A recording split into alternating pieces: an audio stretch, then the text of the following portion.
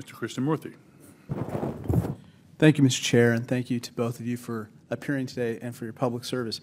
First question is, there have been no collisions between any U.S. assets and one of these UAPs, correct? We have not had a collision. We've had at least 11 near misses, though. And maybe we'll talk about those 11 near misses or any place where there's close proximity. I assume, or tell me if I'm wrong, there's been no attempt, there's no communications or any kind of communication signals that emanate from those objects that we've detected, correct?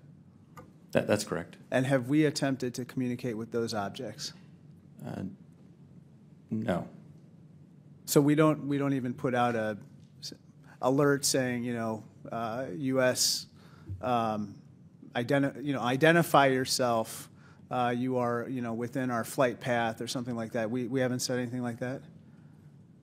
We've not put anything out like that. Generally speaking, for example, in the video that we showed earlier, it appears to be something that is, unmanned. Appears to be something that may or may not be in controlled flight, and so we've not attempted any communication with that.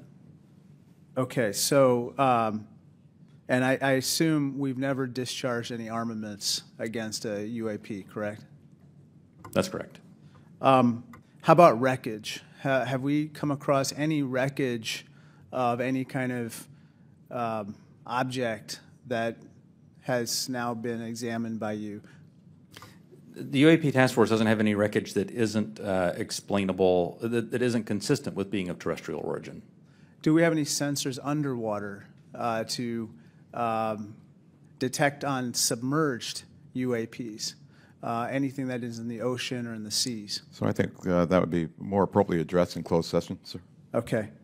I think one of the biggest questions that I have is, we say with a lot of probability, we say they, quote unquote, probably do represent physical objects, close quote.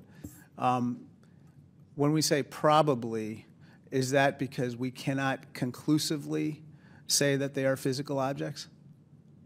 In the task force report, when I say probably represent physical objects, most of them represent physical objects. There could be some that are more of a meteorological phenomena, something like that, that may not be a physical object in the sense that most people think of something you could go up and touch. But the ones where you say most of them represent physical objects, can you say that they are definitely, like with 100% certainty, that they are physical objects?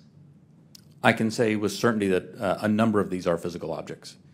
Okay, so we can't rule out that some of them may not be physical objects. So, some certainly could be a sensor anomaly or something like that. Some could be. Now, how about with regard to UAPs? We've talked about UAPs on training areas, but obviously there's some sensor bias. I would think we put sensors in training areas. How about with regard to non-training areas?